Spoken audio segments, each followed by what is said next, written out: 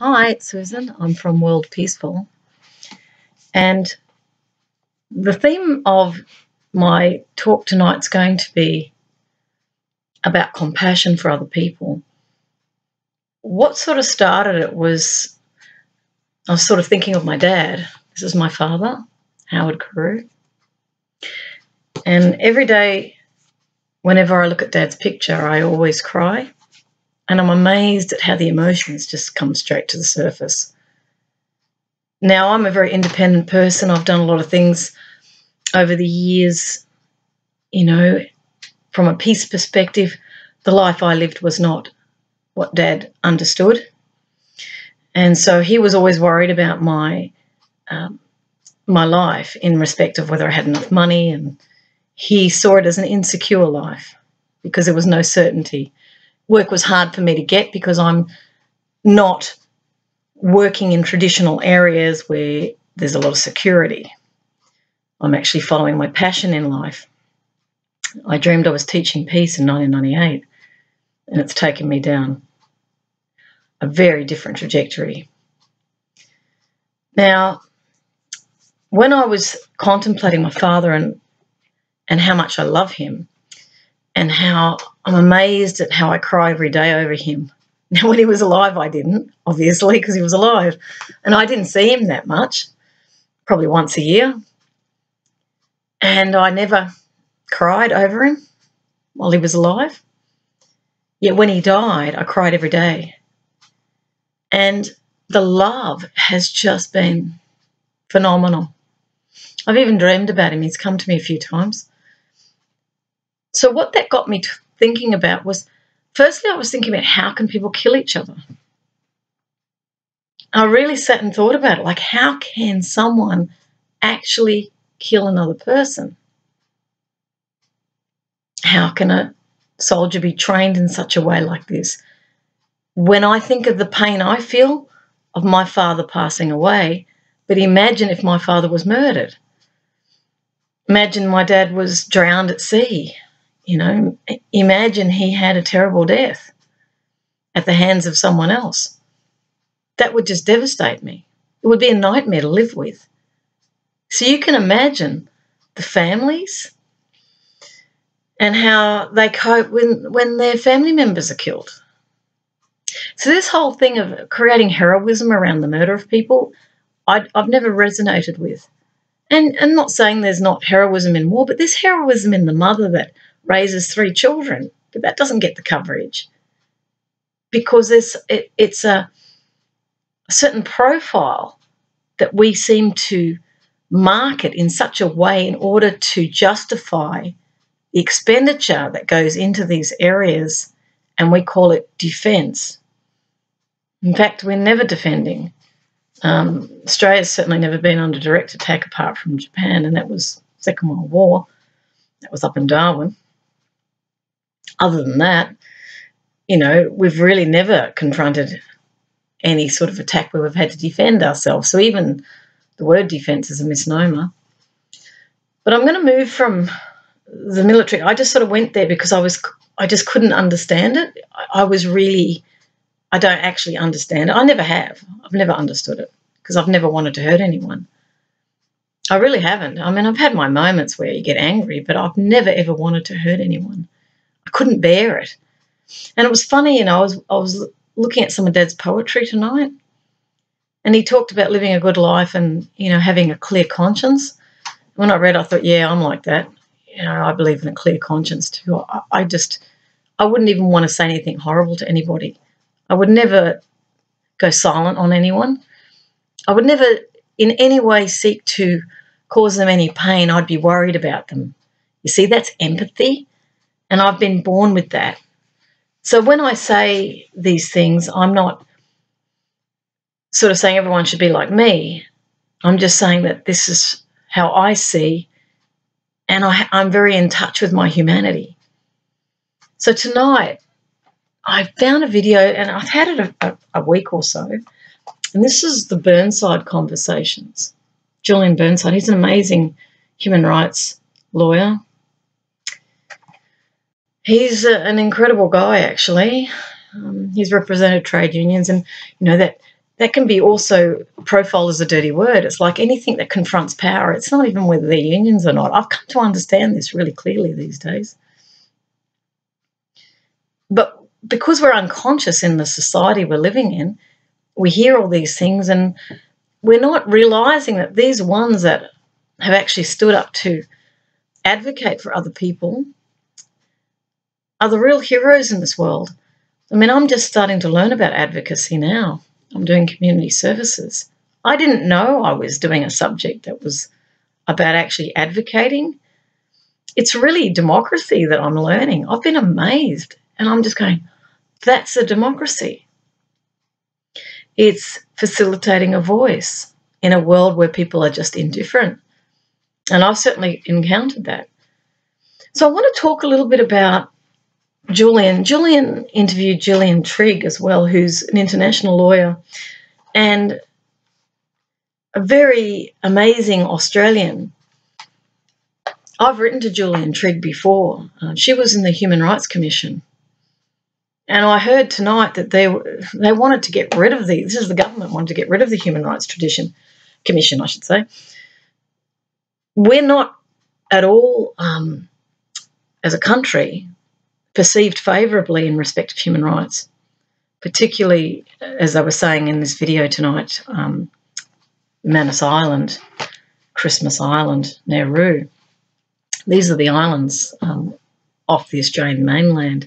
And I always remember when they excised the 1951 convention, which is Australia signed a convention to say that it would accept refugees, because refugees, and this is something I'm relating to, they're actually homeless, like I've been, and I'm not calling them refugees anymore. They're homeless people. Now, I've been homeless in my own country, and it's a terrible feeling, and you can see I'm blonde-haired, blue-eyed. I've had an education. I'm not unclean or living in a shanty. I'm not violent, and yet I've been, discriminated against on lots of levels. So it's the label that we apply to people and say, you're not worth as much as this other person. Now, Julian, when he was travelling around, he was talking to people who have obviously had their work involved with refugees. I've certainly had involvement with them as well. I've known them directly, and I know of stories, and I've interviewed on radio, I think it was Aladdin Sisselin many years ago. He was a refugee. He actually swam through shark-infested waters from New Guinea to Australia. He actually, I think, landed at Christmas Island. I can't quite remember if it was Christmas Island, but he certainly conveyed to me that there was some pretty awful treatment that he received. Now, the big issue really that Julian's trying to work out is the lack of compassion. And I think Julian Trigg too, she's been really astounded at the lack of compassion towards people who are suffering. And I want to add something to this conversation because I've had a lot of hardship in my own life. I've also had a lot of joy in my life too. I've been very lucky. I've been a clown and travelled the world, and I've made a lot of people laugh, and I've laughed a lot. And I've pretty much trekked out on my own trajectory. But I've also suffered intensely because I've confronted these mindsets that have no feeling for the other person. And, of course, Julian, he's not understanding it either. But I actually feel I understand now why it is. And it's to do with the Protestant work ethic. It's to do with economics. Basically, anyone who's not generating income is considered unworthy.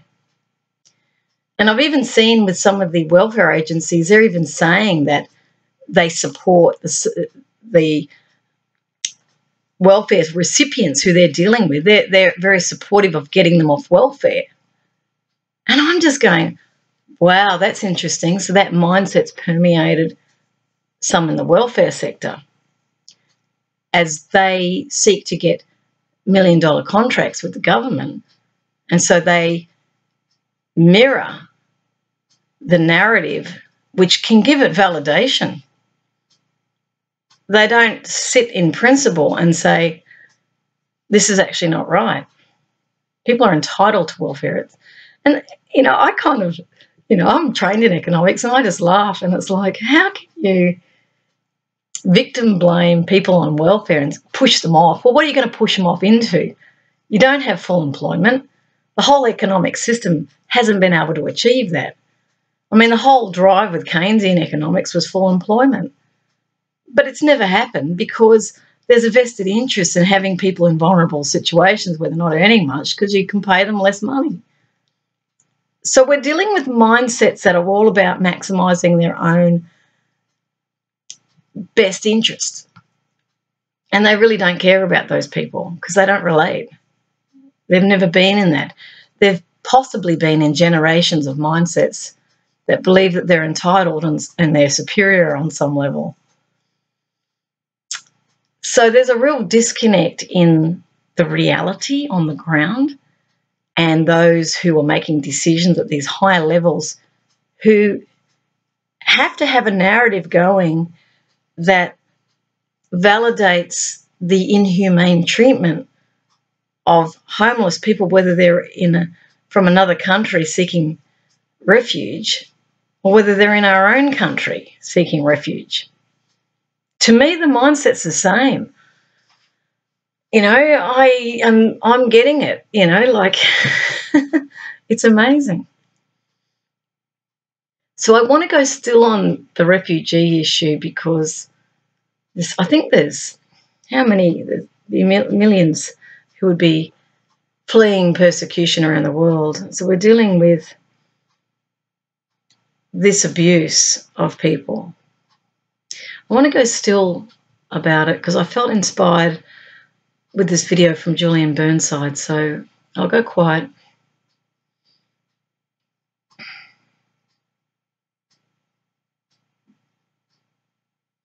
First words that come up is "you are me."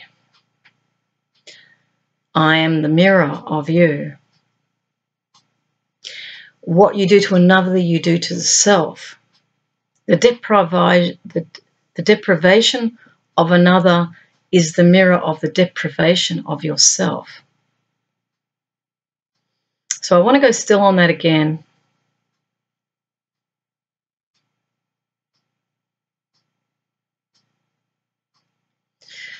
There's a bullying component to this in that they know they can get away with it with vulnerable people.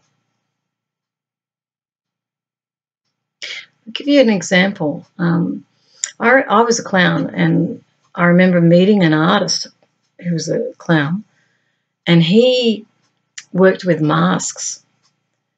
And I remember he wanted to do a role play, and he had a half mask, but it was a mask of a vulnerable person who was very frightened, very scared. And he set up the role play, and I played the bully and he played the vulnerable person. And before I knew it, I was sounding like a bully. I was able to draw from within myself that very energy of persecution, of condemnation, of taunting, which probably came from childhood, because we've all done it. But it came up very readily when the image was placed before me and we were role-playing it. And that's when I realised it was in everybody. So there's no them and us. I always say that in my videos because there's not. Given any circumstance, we can all do the same thing to one another. So it can be very hard for people to relate to those who are disconnected emotionally. I've actually had a lot of experience with the emotional disconnect from others and cried when I realised that my life wasn't of any value. But because I have been born with very strong empathy, whenever I felt pain, I used to think of other people. Very naturally, it was very easy for me to put myself in the shoes of someone else. And I also just had such connection with my feelings that as soon as someone's suffering, I'm aware and I'm very quickly seeking to alleviate the suffering. I almost can't bear to let someone suffer for very long. I wouldn't even let someone go overnight if I knew they were in any form of pain. And yet I've experienced people who have allowed me to go for years with the knowledge that I was suffering. I hold no hard feeling against those who felt nothing for me. Even when I wanted to end my life, there was just no empathy whatsoever. I feel and harbour absolutely no negativity whatsoever. And I'd just like to say that negativity comes from powerlessness, and that's one of the clues with the bullying issue in respect of those who are perceived as vulnerable. So the problem we're dealing with here is the perception of vulnerability. That's the issue. In a homeless capacity, I knew it was the label of homelessness. The minute I said to someone, and I just bravely went ahead and said it because I wanted to see what they would do and how they would treat me because I was curious. I say, oh, I'm homeless. Suddenly the situation shifts. I'll give you an example. As a woman, I'll never forget. I remember, because I look the way I look, people think she's working, she's married, she'd have children, she'd have a house. I had no idea that I was homeless. And I talk to people like I'm talking through this camera now. So I chat with this woman outside a coffee shop and we're having a good old chat about life and rah-rah. And I then told her I was homeless. Now, her response to that was to immediately go back and do her crossword. She actually ignored me. And I went, oh, that's interesting psychology. She's just hung on me all these prejudices because of one word. Even though we'd spoke for half an hour, the minute homelessness came up, I was instantly rejected. It wasn't me that was rejected. It was the perception of the label of homelessness and what fears that masked. So for her, it's like, oh, she's desperate. Oh, she could be on drugs. Oh, she could be wanting money from me. And, of course, none of that was true. I was just having a chat. I wanted nothing. I never asked for anything. The only times I've ever asked for stuff has been when I've been really, really seriously without money for food and I've borrowed it. I don't actually accept, well, people have given me money, but and I've allowed them to because it enables them to get in contact with their abundance, believe it or not. I want to explain that a bit. When people give truly from the heart, what they're experiencing is the abundance within themselves that says, I've got something here to give. So we're all in relationships of giving and receiving. I typically give a lot of my time. I give compassion. I communicate with people all the time and I bring a smile to their face.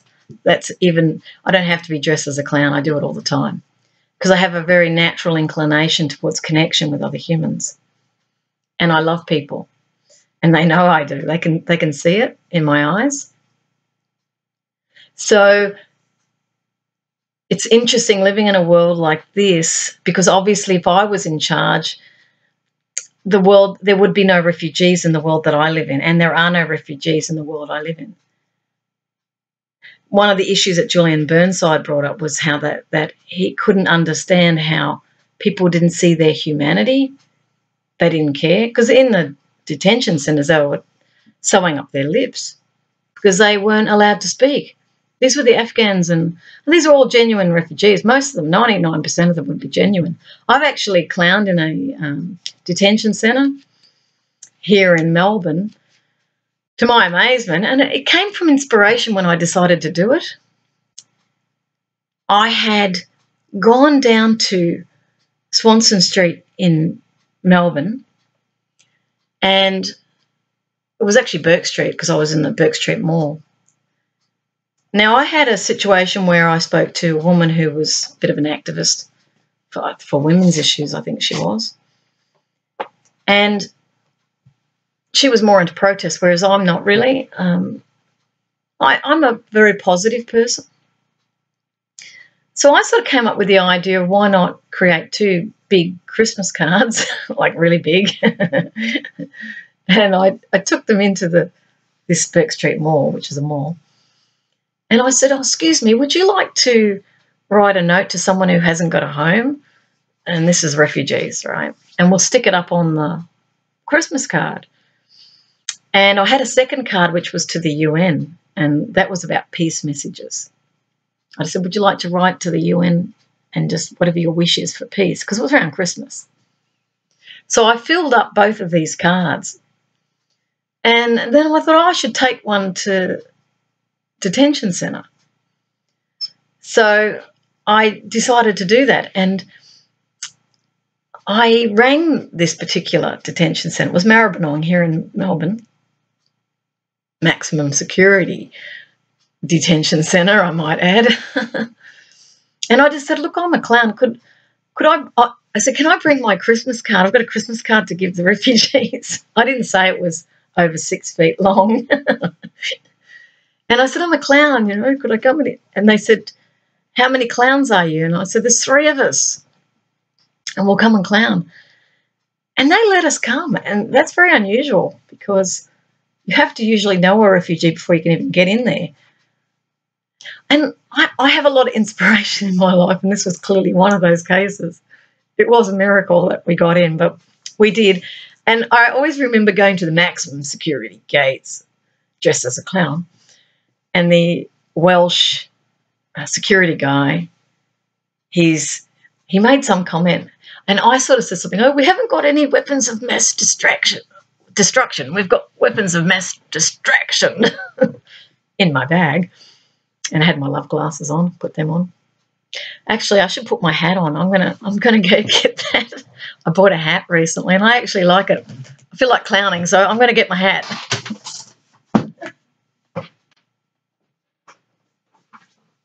Ooh. Do you like my hat? I thought I could do it like that. I have to get a rabbit. I have to put a rabbit in there, don't I? I have to be able to pull a rabbit out of my hat. I've got my happy T-shirt on. I should really show you that while I'm at it. See, I was wearing that today. So I'll keep that on because it's kind of the ambience of the moment when I was clowning in the detention centre. And I was juggling, had my juggling balls, and they told us to go out the back, where there was all the refugees. Big green area. They were having a bit of a Christmas thing. And, I went and massaged them, giving them peace. Poor buggers. And also the guards. I also interacted with the guards, and the International Red Cross was there. And I remember one of the white women, this white woman, I went, "Oh, are you a volunteer?" And she goes, "No, I actually overstayed my visa." I think she was from the United States. Some of them were from Fiji, the Pacific Islands, Iraq, Afghanistan, Scandinavia. Oh, not Scandinavia.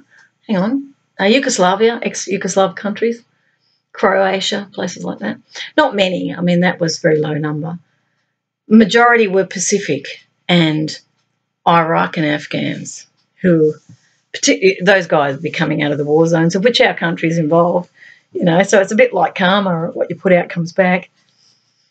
And it was amazing, the connection with the people. I got all the guards and everybody to do a group hug. And I did that because I wanted the refugees to see the humanity in the guards. I was trying to build a bridge between them. And for the guards to see the valuing. Now, this statement I'm making is really important about valuing people. I've sat with homeless people, having been one myself. And I still am. I'm just in emergency accommodation right now. But I'm housed. And again, the way I look, I would seem middle class. And I actually did sit with a guy who some police approached, and they were wondering who I was. And I noticed they spoke to this guy with more respect. Now, he'd had a run-in with them before, same guys. There had been an altercation. And he got tense. I could see him getting tense. So I sort of, in a sense, came alongside him.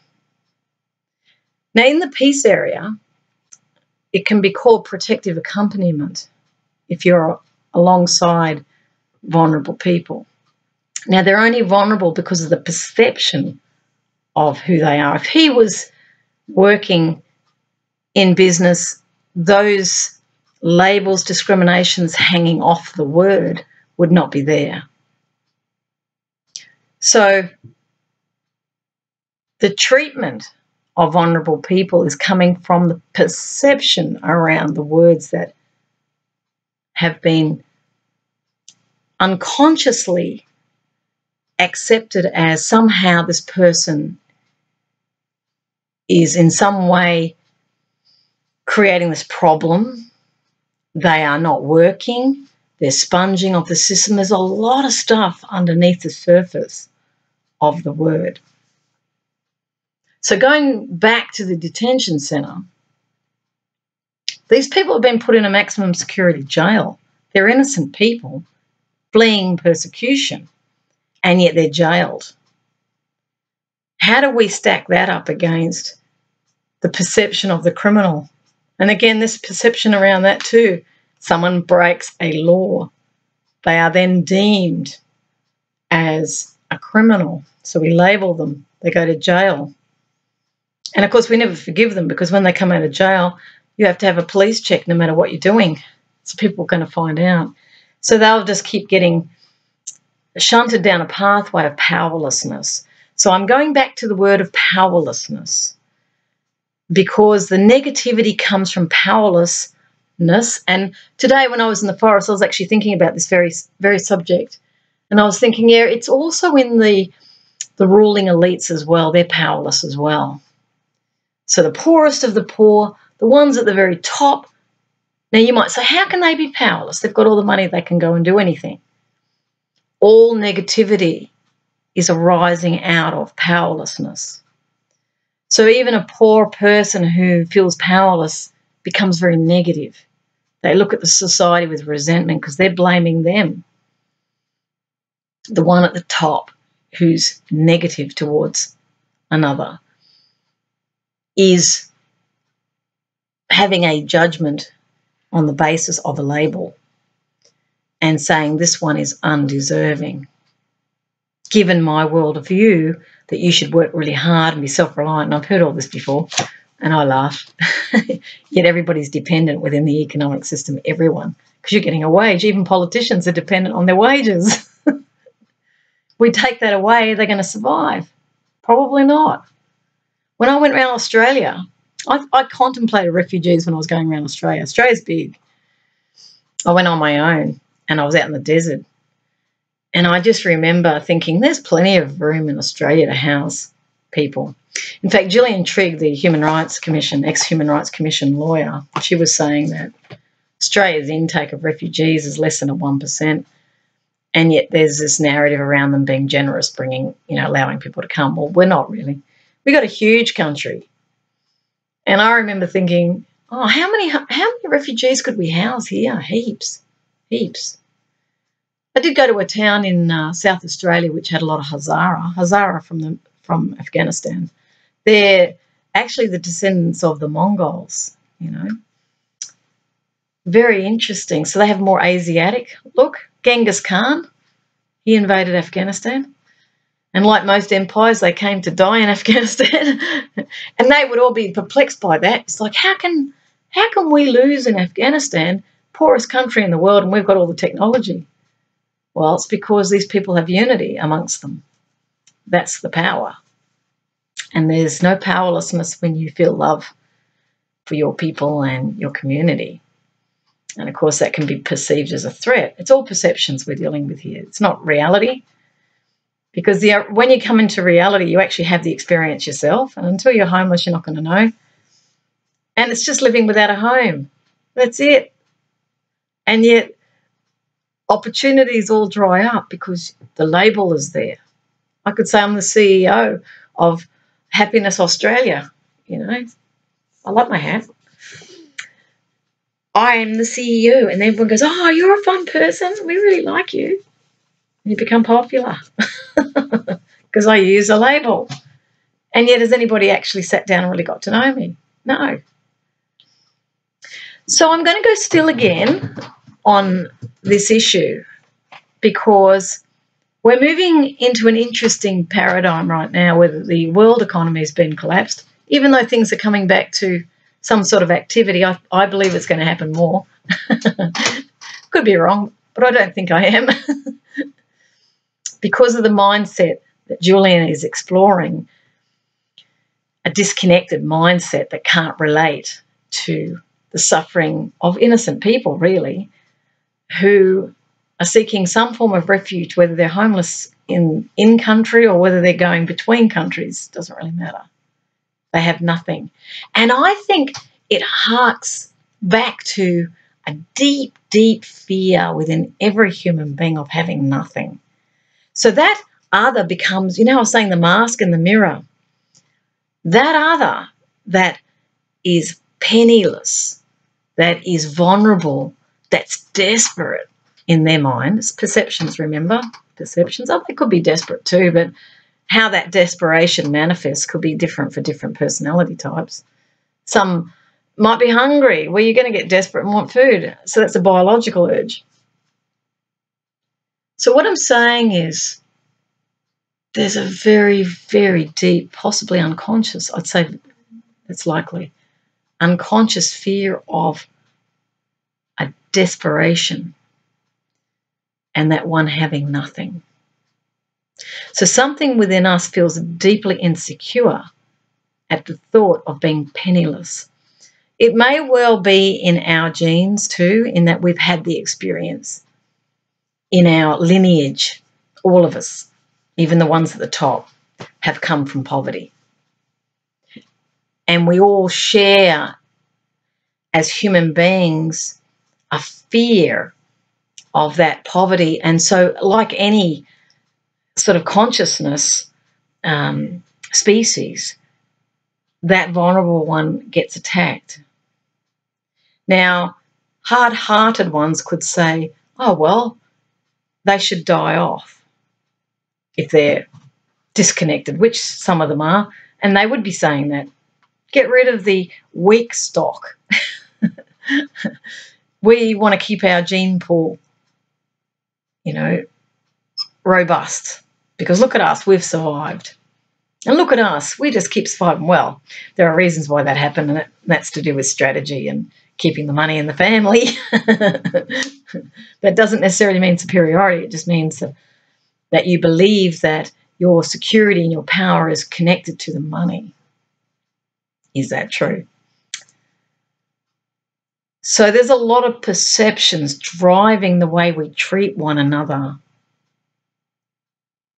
when we don't care about our impact on other human beings, whether that be in a war setting where we leave people to die.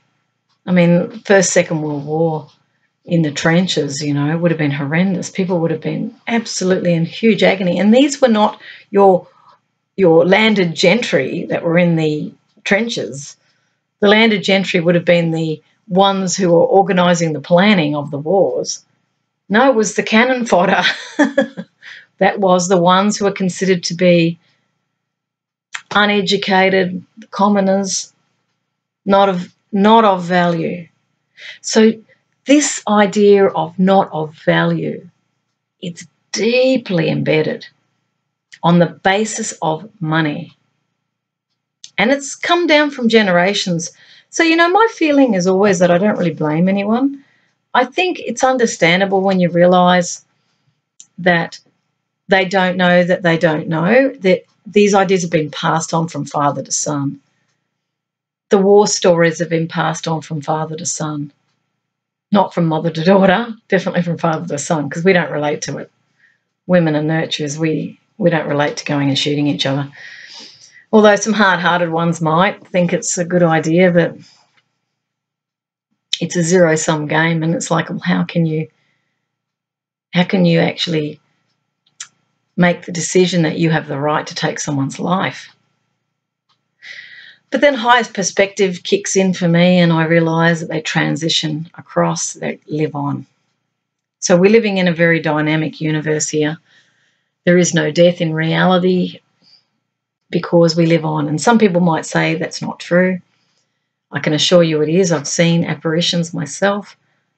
My father did come to me in my dream, and I believe it was a visitation. I do. Because in the dream we talked, and I actually said to him, I said, "Where are you?" And he went, "Nowhere." And I didn't take that as in between worlds. I took it as he's not located in any specific place, locale. Because when we all transition from physical into spirit, we actually become energy. And we take some of our learnings from this life with us. Now, in my dream, I asked Dad, I said, "Are you happy?" And he didn't speak it, but he looked at me, and it could have been telepathic, I don't know, but the impression I got was when I looked at him, he was, of course I'm happy. It's like, how can you not think I'm not happy? And in the dream, because this is something I've thought, I wish I could, tap my dad's arm or hug him. It's funny you want to touch your family. I'm just looking at his picture. And in the dream, I actually got to hug him, and I felt it. Now, the reason I think it was a visit was because I felt consciousness come to me in the dream, awakening me in the dream, where I was going, take in every moment. You're having a moment with your dad. And I looked really closely at my dad's face and his blue eyes, and I really felt it was a special moment I was given. So sometimes I say, "Oh, I'll never see you again." And then I'm thinking, yeah, you have seen him already. So that brings me peace. Now, the reason I bring in this is we're all playing with perceptions here on the planet. None of it's true. None of it. None of it. If you go pass over, you transition across, well, what do you join? You're joining the bigger consciousness, which some would call higher intelligence. Some might call it God. Some might call it ecosystem. Some might call it, energy. I always see E equals MC squared, Einstein. And if that's our true form, is spirit, well, then here on the planet, we've got some lessons here. We're having the experience of separation from each other, where I get to experience my pain myself, but you don't. I get to go through life in lots of different ways. Like, I've been an analyst, I've been a secretary, I've worked in retail, I worked in hundreds of companies. I've worked in the media, I've been on radio, I've been an author, poet, so my own labeling, if you like, or experience has gone through so many manifestations. But what I've seen really clearly is how you are perceived, and people do know this, as they seek to present themselves to the world that they're successful. They have a nice car that they're in hock to, nice wife or husband. I'm success, and then you're going to attract it to you on the basis of the perception. So going back to Julian Burnside, he's trying to understand the dehumanization of people he sees like himself. And the reason he sees it is because he identifies with everyone. He was representing union, so he certainly saw himself in others, would be a more clear way of putting this. I've been a clown, and I've clowned all over the world, and in all countries, 20 countries, a lot. I've danced with people in Nepal, I've been on buses and, I dust people. I have a duster. I've been in the United States, in Chicago, and at a jazz festival, teaching someone to juggle. I've been with bonded labourers. These are people who were actually enslaved, and we met them as a bunch of clowns. We met them having a celebration. And, I'm just getting rid of this thing. We met them at a celebration in India, and these guys had worked for 20, 40 years as slaves. They were bonded labourers. And what that means is that they were not paid, they were enslaved. Now, some of their fingers were worn to the bone. We got them all laughing, and I had some women with me who'd been slaves, and I was teaching them how to juggle, and they were laughing. And at the end, the guy who sort of organised our trip, he was talking with the leader of their group, and we had a translator. And he said it was the first time in his life he'd laughed. He'd felt like a child. First time, because he didn't have childhood. He was enslaved as a child. Now, obviously, some labels would have applied there in order that he be seen, probably his caste, I would say, which was what the label was. You know, if you're a high caste Brahmin, you're meant to be living the high life because you are a Brahmin. If you're a Dalit at the very bottom, an untouchable, you should be cleaning the toilets. You're not worth it. In fact, in their thoughts, I don't know the caste system super well, but let's just say that they believe that they have to live this life because of something they've done in a past life. That's actually not true. Every soul gets to choose when they come to the earth. There's an agreement. So we're here to learn from one another. And the teacher may come in the shape of a refugee. The teacher may come in the shape of a homeless person begging on the street. The teacher could be in the shape of a politician, could be a businessman who's engaging in some sort of activity that evokes a very strong response. Now, the reason I say things like mirrors and masks is that when I look at that person, I'm looking through my own filters, my beliefs, my education, my background, any sort of prejudices that I've been taught as part of my cultural story may well get projected onto that homeless person, let's say. Let's say I was never homeless. Let's say I lived... let's say I was an economist because I was trained in economics and that's where I could have gone. There were lots of jobs in Canberra. I could have been in Canberra as an economist. I grew up in Canberra. That's the capital here.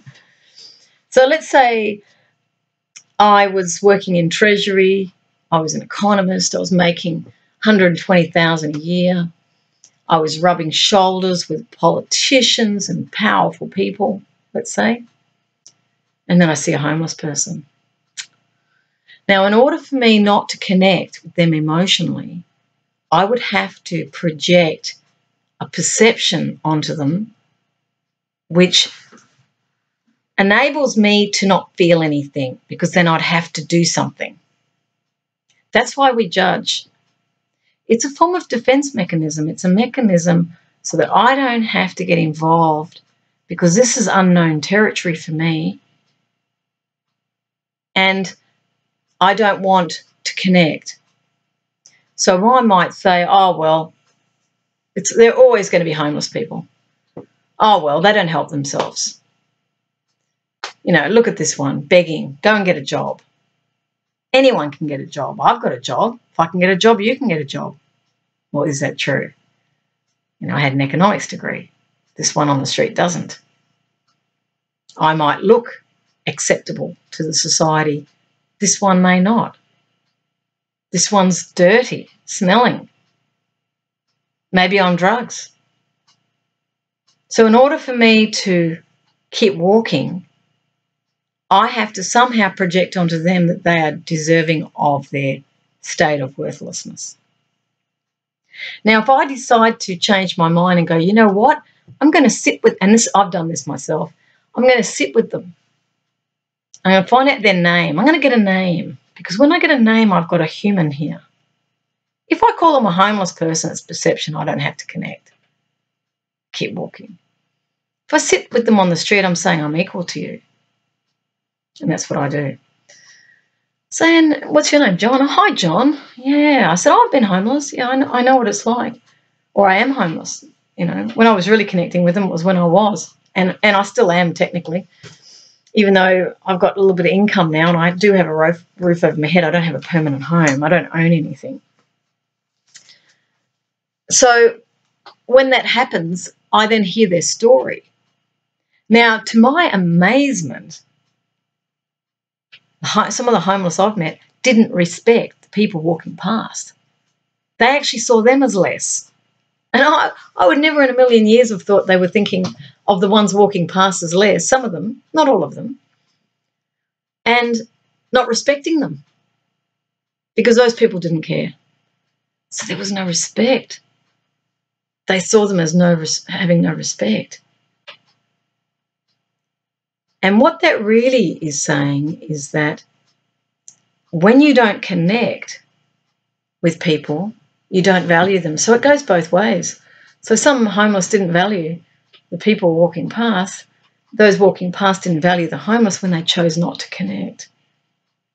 But when you connect, you can't avoid meeting the personality, finding out they've got a family, that they've had a life history prior to this moment. Some of them have been married. Some of them had high-powered jobs. There was a professor, I think, sleeping in Hyde Park in Sydney. He just had enough and he went out there. I met a guy who his mother died and he went out bush and he was heartbroken and he was homeless for quite a long time. I met a young girl who was with a boyfriend. They're both homeless.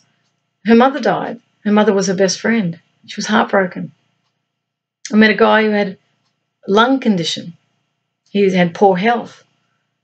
So he was begging for food and, money because he was unable to look after himself. Another woman was waiting for a transplant, liver transplant, I think it was. It was liver. She said that when she went to the hospital overnight, they knew she was homeless and this is common. I found out from one of my friends who's a nurse. They actually let them go back out on the street. And that to me is the mirror of our society. It's mirroring this total lack of regard for the consequence to that person. We disconnect. Oh, well, it's not my job. They'll just have to, we won't worry about it. I don't want to think about it. I'm busy. It's much harder to actually, well, there's great benefit if you do, to actually go, you know what, I've got a spare room. Everyone goes, oh, that shoots fear into my little heart. What if they don't go? You might be in danger, and this is what I usually say, of meeting a friend. The gratitude they'll feel. And I know, even in my case, I'm here in a temporary place, and I've been told I can stay another month. I'm very, very grateful. But you know what? If they said to me, we really need you to go because this is a temporary shelter for homeless, I would say, it's meant to be. And I would say, thank you so much for allowing me to stay. You really helped me. And I would trust in a higher power, and off I go. Not meant to be here, meant to go. And that's how I live my life. That's how I can live in homelessness and poverty, because I see the life rhythm. I'm not afraid, and I trust. Nobody owes me. So for those who use words like entitlement, oh, they think they're entitled because they're getting the pittance of the Centrelink. They're not entitled. They're not thinking they're entitled. They are entitled in actual fact. Under the Constitution, they definitely are. Because the whole point of the welfare state was to deal with the externalities that came from economics, because economics could never promise full employment. And it's a sign of a civilised society to ensure those who fall through the cracks, and those cracks are there because the mechanisms cannot create full employment, and they don't want them to. Because you get cheap labour when you've got desperate people. If everybody's got a job, it's going to be hard to attract the labour that you want. So there is definitely an interest in having the haves and the have-nots. It serves a purpose. But that's the story most people won't tell you because they don't know. So it's structurally created. But people believe that they're of no value, and other people treat them like they're of no value, which is why we have refugees in the world who are not valued because they're considered economically unviable because the whole mindset has been indoctrinated with an ideology that says unless you make money, you're worth nothing. Yet I know in my life experience, having been a clown and travelled and worked with Patch Adams, the clown doctor, who Robin Williams played in the movie. And I think Patch is, I hope he's still going. I think he is. He's amazing. I watched him when he was engaging with a little girl in Moscow. And just the gentle interaction between the two. And, you know, he had, I'll just get these because he had these. See the earplugs? He was going to the little girl. And she was going, her face was like, and he's going, and she's like, you know, you can see she was fascinated. She was deaf and dumb, this child. I took some footage of that to see how Patch was working with them. And see, Patch, he had deep compassion, and he still does. He's actually teaching compassion. He's got an eco-village over in Virginia in the US. And he realises that we need to teach compassion because the people are losing it. You know, this whole disconnection. And I've often talked about the IT as a disconnect, and I see it as that. And I've worked in, you know, for years I worked. From 17 I was on computers. I was the first generation when they brought the laptop. So I remember it really well. And back then it was okay because we weren't on them a lot. But over time I ended up getting more and more on computers. And it does, you get sucked into it and you know, your life just disappears. They're also uncomfortable. I got bad back because I was typing all the time. So structurally, ergonomically, it was problematic. So the key thing here that I'm really sharing before I finish is the connectedness to our humanity. I'm going to go still and then I'm going to finish is what I feel. So let me just go still.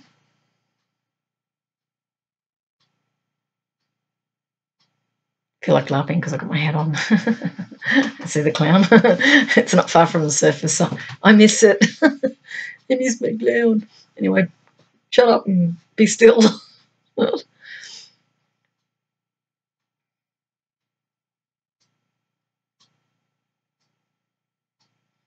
Our happiness comes from our connectivity with each other. We're meant to connect.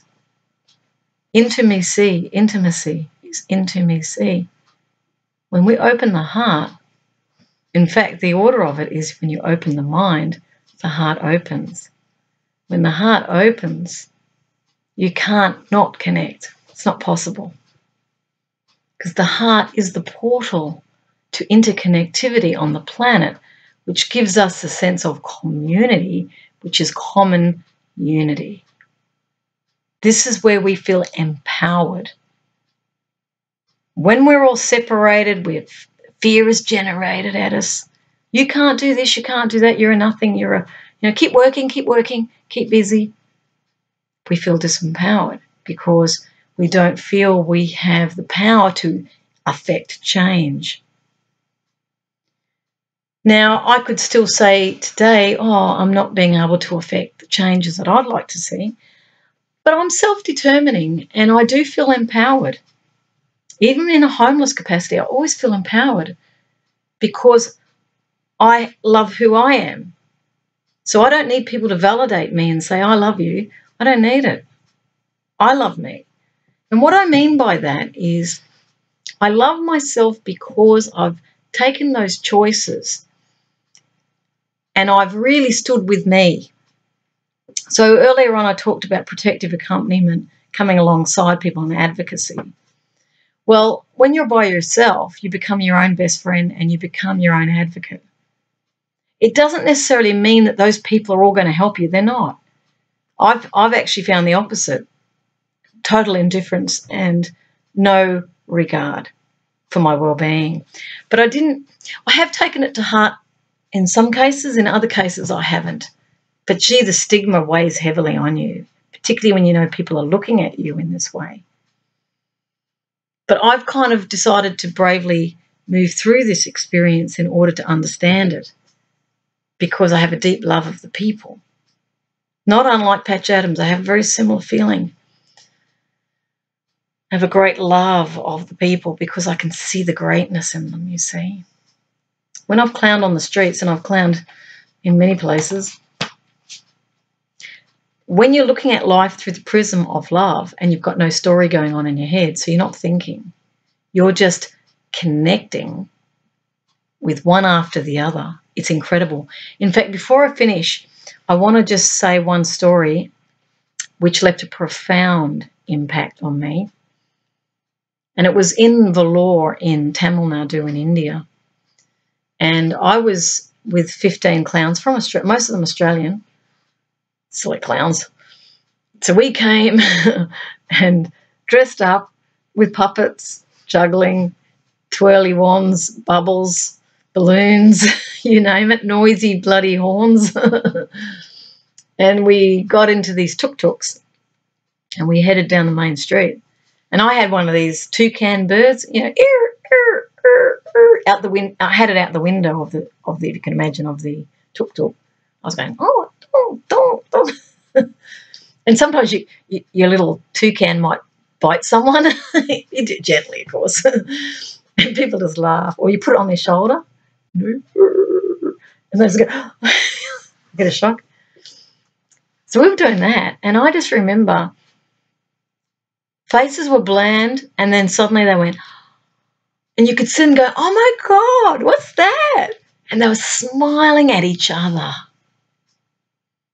And for me, it was like flowers opening on that trip all the way. I remember very clearly, I'm going, oh, my God, enlightenment, enlightenment, enlightenment, enlightenment was what I saw. And I realised the enlightenment was the joy that they felt. They had a moment of sanity amongst insanity. It's getting me. I just had an idea before I finish. I'm going to do a prayer for the people of the world. Let's turn that off. Let's turn this on. Do you see the joy in my face? That's connecting. I cannot express to you what it feels like to be in love with everyone. When I'm a clown, and even when I'm not actually, to be honest, I have this extraordinary feeling of love within me. I love everyone, and I really mean it. And I know people don't think I'm telling the truth, but I am. It's like when I see you, you know, when you see people, you fall in love with them, when you really see them. And that means when I see you, say you're homeless, I'm not seeing homeless. I'm seeing you as a human being sitting on the ground. But I could be sitting on the ground in India. It doesn't really matter. I could be sitting in a park. We're just sitting on the ground. But I see your humanity. So the joy that I experience, and this is where the real happiness comes from, is when we connect. And that's why, you know, when I've talked about Silicon Valley and all of that, please don't take offense for those who are there. I love you too, and I do. But I just feel you don't know what I experienced. Because I really have experienced the true joy. And there's nothing like it. No algorithm can match this. No AI can match this. Because it's the divine spark within that you're experiencing. How do I translate that? It's who you really are that you actually get in contact with. There's no emptiness when you're in touch with who you are. And when you're in touch with who you are, the real part of you, this is the moments you have when you're real, You know, you're not putting on a facade. You're not trying to be something you're not. And you're doing the things that you absolutely love, and you cannot stop smiling. That's when you're in alignment with your purpose on earth. And it really is that.